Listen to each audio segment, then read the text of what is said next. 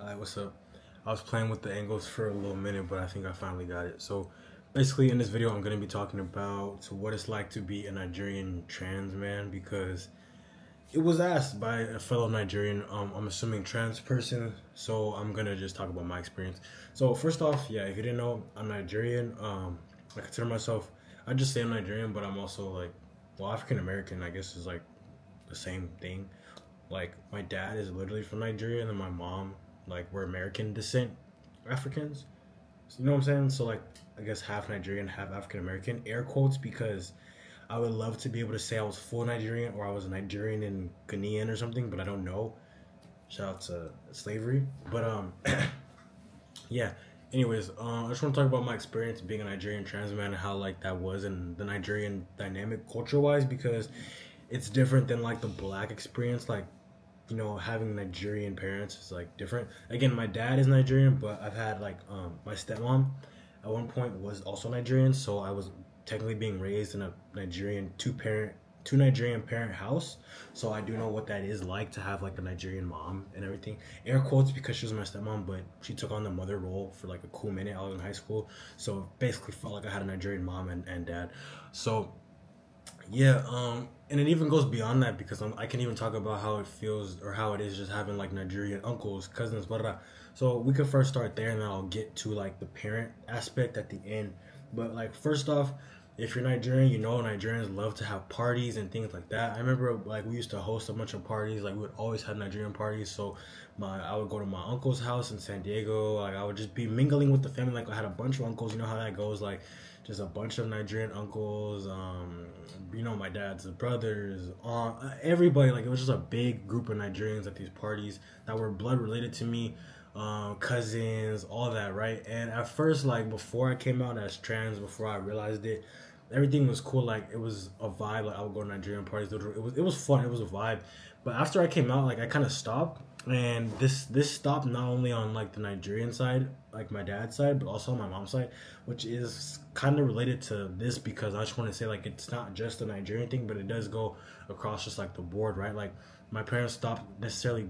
They kind of stopped bringing me around family because like they were unsure of like, you know what I mean? It was just weird to navigate, and I'm not shaming them, but it's just what it is. Like my parents didn't want to, I guess, just like throw me into having to navigate the family dynamic, and part of me wishes that I just got thrown into it, and part of me is like it's just a weird thing because now I'm at an age where like I can express that to myself and like I think I'm ready to do that now. But when I was 15, 16, 17, 18, like that just we didn't even know how to have a conversation with family members about that. Like it's just not the norm. Like, you know what I'm saying? Like no one on my dad's side is openly gay, trans, and there's maybe like one or two people on my mom's side that are openly gay, but trans absolutely not. So like having to navigate that was just like it just has not been done before. So like I think my parents were just kind of like, what do we do? So yeah, at a point like I just stopped mingling as hard. Like when I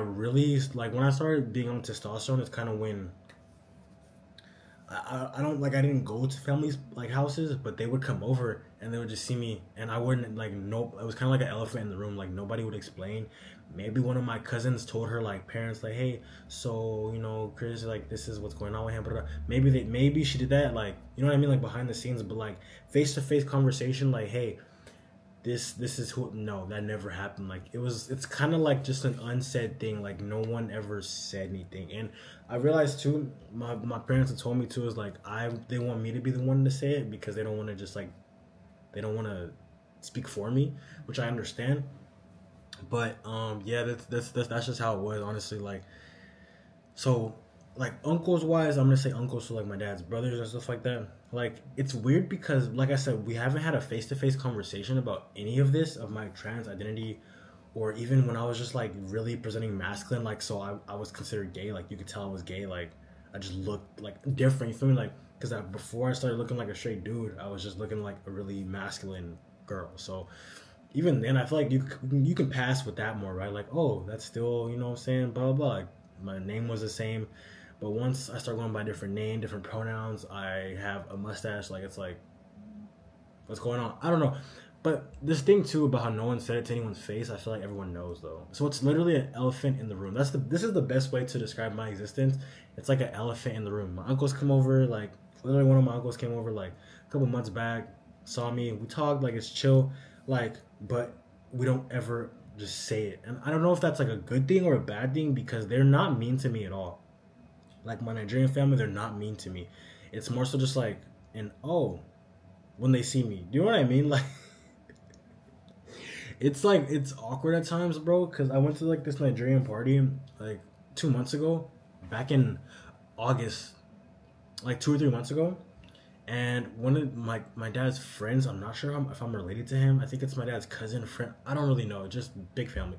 But we were leaving, and then he was greeting my dad like, "Oh, what's up?" And then I was behind my dad because I came with my dad to the party, and he was like, "Oh, like they don't know whether to call me like my birth name or what, because I look different." Like, but it was awkward, but like also kind of relieving, because I was just like he didn't know what to call me, and I was just like, "Hey, like it's still me," and he was like, "Oh, it's still you." I was like, "Yeah, yeah."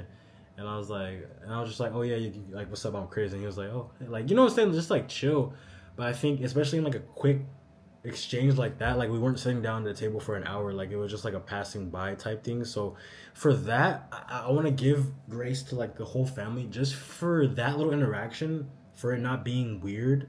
Like it was definitely awkward because you've been seeing me as a girl this whole time, you know, been calling me my birth name, blah blah blah.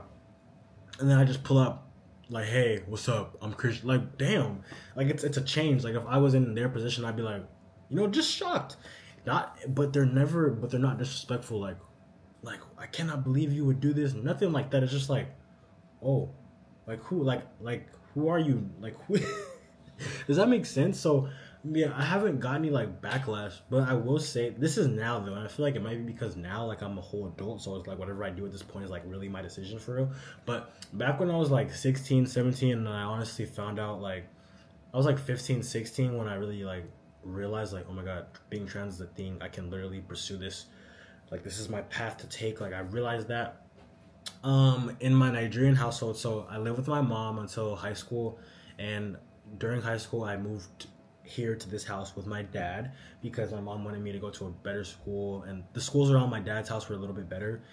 The schools where I live with my mom, like I was going to private school, and it was a really nice private school over there, but I wanted to go to public school, and the public schools over there in Long Beach were just not it. So the public schools over here were a little bit better. You get what I'm saying? So yeah, but I went to private school in Long Beach until I was 14. When I was 13 or 14, I came here with my dad. And yeah, so my first year, freshman year, was cool. You feel me? Like I was literally a girl. I would wear pink hoodies. Like, I don't know. It's not even like it wasn't me, because it was like I still wear pink. I'm still spun. Like, you feel me? It's just that I wasn't I wasn't socially transitioning yet. Like I didn't even know that I liked girls at that point. Like I was just kind of roaming. I was 13, bro. I was 13 or 14. I was lit. I was just playing the Xbox, playing games. Like I was just chilling, bro. As a kid should chill. You feel me? But 14 was cool. You know, just playing sports, just living life with friends, literally living life. It was just chill. Like my gender identity didn't really bother me hardcore at that point. And I want to say that out loud. Like me being a girl, or like presenting feminine, presenting female, didn't bother me like aggressively. It was probably like little micro bothersome things throughout my life where I was just like, dang, why am I on the girl side? Or like, dang, they don't think I could do it because I'm a girl. Or like, dang, why I gotta wear this skirt? You know what I'm saying? Like little things like that. But it didn't really open up something inside of me until I was like almost 16, when I started. Because when I was 14, I didn't know I liked girls. When I was 15, I started dabbling. I was like, oh my god, I like girls.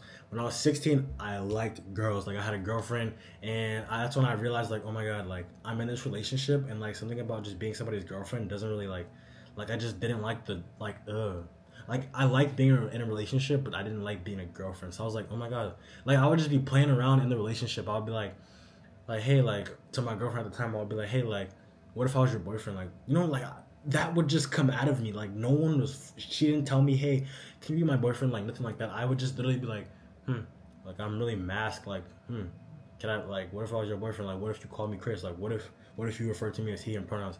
And I remember I told her like, my girlfriend at the time, I told her, hey, like just call me he and pronouns, and she started doing it. And shout out to her too, like no cap, because like I had stepping stones to get to where I'm at, and I want to say shout out to her because you know what I'm saying.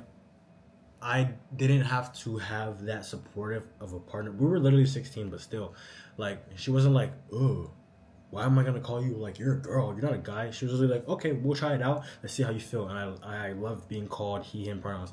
So then I started telling my best friends, I was like, hey, can you start referring to me as this? They did it. Like so, yeah. Shout out to y'all for real, the OG squad. Like I for real mess with y'all. Y'all literally helped me just realize who I am because I wasn't able to tell my parents, hey, can you call me he, him pronouns? Hey, can you call me Chris? Hey, can you call me Christian? Hey, can you call me Julian? Like I didn't.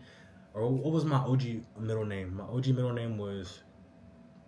It wasn't Julian. It was something else. I forgot. Elijah. That was it. It was either gonna be Elijah. So Christian Ichigbulu. I used to say that Elijah was gonna be my middle name, but it just didn't stick. I like Julian. Julian feels right. This is my name. So yeah, I just want to say like my parents. I couldn't tell them, hey, can you just try calling me Christian and refer to me as he, him pronouns? Like I didn't have that. Like that wasn't a thing. So like yeah, for real, shout out to my friends and everybody that was around me that actually supported me because now I'm here. But yeah, so that was 15, 16, and I just realized for real like that this is who I wanted to be for real. So I told my parents, I told my mom, I remember I was just like sitting on the couch. I told my mom, hey, you know, I feel like I really feel like I'm a boy, like I want to present masculine, and it did not go well. I basically got gaslit, and she was just...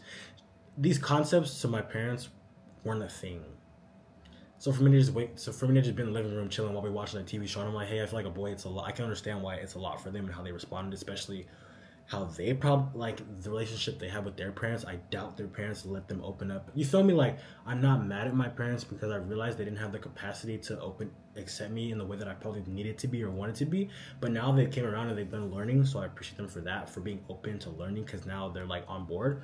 But definitely did not go well at first. And in my Nigerian household here, definitely did not go well. I feel like I told my dad and he was kind of reluctant, but he was reluctant. I'm not even gonna cap. I remember like literally crying one time, and I'm not shading my parents because they're doing the best they can with what they had. I'm just telling my experience.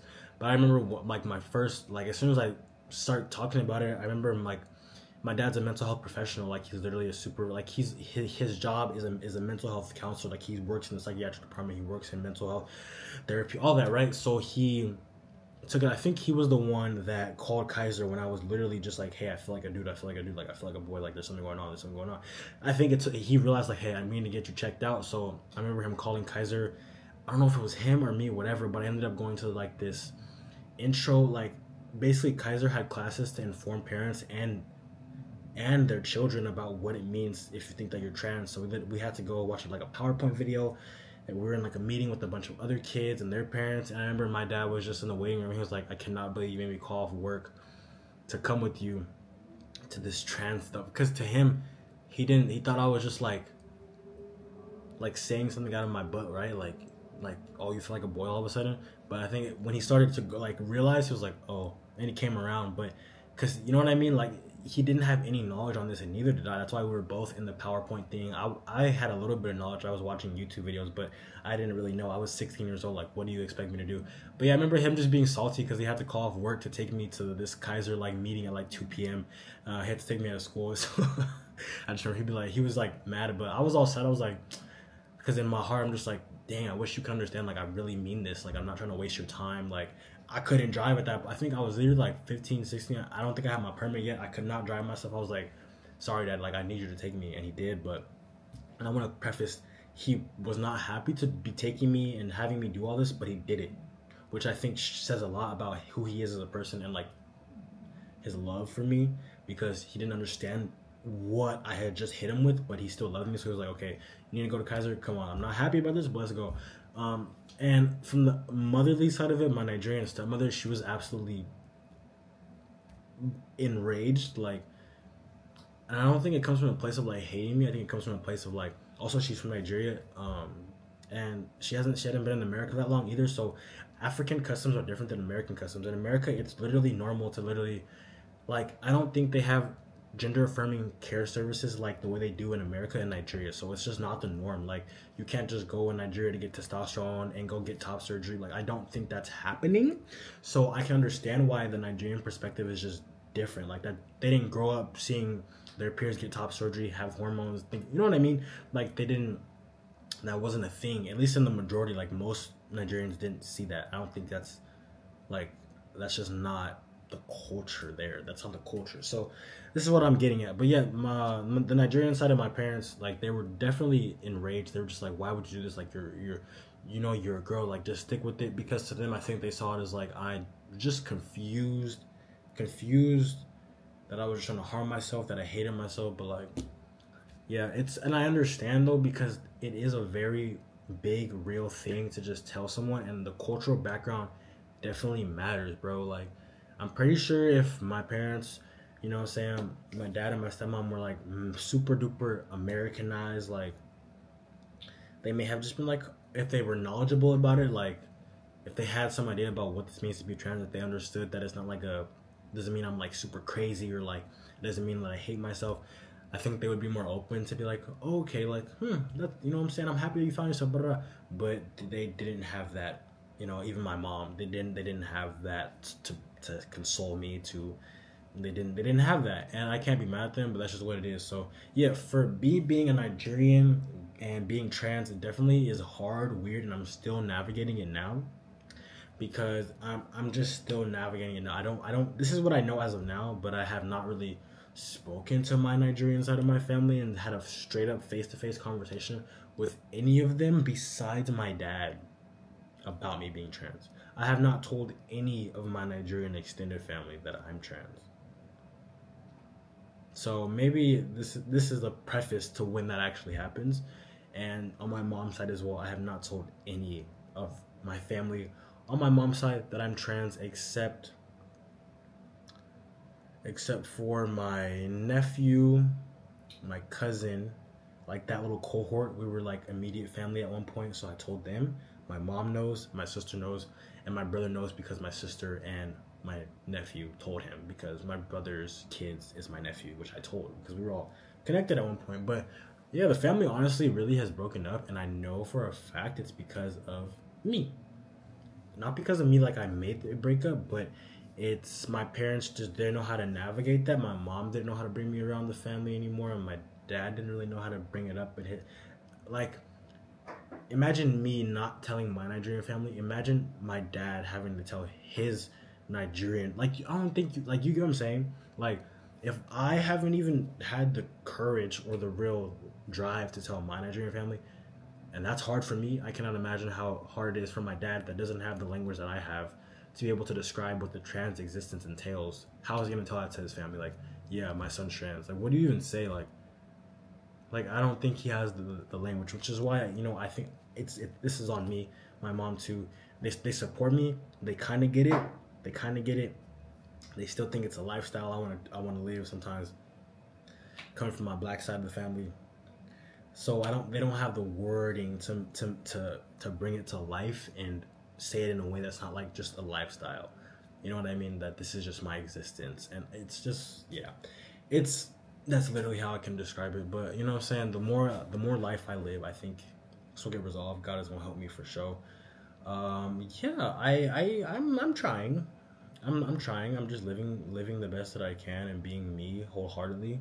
But definitely I'm in a stage of life where I wish a lot more people knew, and it is resting upon me. I'm not gonna worry because God got me, but it would be nice if more people knew in all aspects, right? Like anyone around me, so like my friends' family, if we're close, I want them to know. If my girlfriend's family, I want them to know. My mom's family, I want them to know. My dad's, I want them to know, so when I come in the room, it's not a shock when I look a certain way. It's not a shock when I get a surgery. It's not a shock when something happens due to me being trans. It's not a shock when I just am openly myself and people look at me like, why is this dude acting like a feminine girl? It's more so like, you know what I mean? Like, they would just get it. Well, it's a long journey and it's not easy, and I just want to say that. That's probably one of the hardest aspects of navigating outside of myself, this experience. Because, of course, in myself, I don't want to say hard, but it's something to experience. This is my journey. This is my life. But that's probably the next thing that has been most directly affected by me is my family. Like, because yes, it's me processing this. I'm the one that has to go through all this stuff. But I also have a family, and it directly affects them as well. So yeah, I don't want to stay on here for too long, but I just want to say, you got it. I don't even have it all figured out, and a lot of people might look at me and think that I have it all figured out, but I don't. So maybe it's comforting for you to be like, okay, maybe he doesn't have it figured out. But I'm not saying that you shouldn't try to have it all figured out, but at the same time, maybe you shouldn't, because I think God is going to do that. If you have faith in God, this is the time to really take some deep trust in God, that God can really take you out of anything and really show you what's up. You feel me? Like, it's not, don't feel stressed to make it all happen and tell everybody today, and unless you have that inclination, but take it at your pace, because it is a lot. It's a lot mentally to have to tell people stuff, and they're not going to get it as, you know what I mean? They might not get it as soon as you tell them, like, hey, I'm trans, this is why. They might ask a lot of questions, and you have to be emotionally prepared for that, or you just have to do it. So anyways, yeah, you guys got it. I think I got it. God got us. Yeah, I'm about to go eat something. I'm hungry. I've been on here for 20 minutes. But I'm glad I made this video. And shout out to my SpongeBob shirt. Shout out to Eric for this, if you watch this. It even has a back look.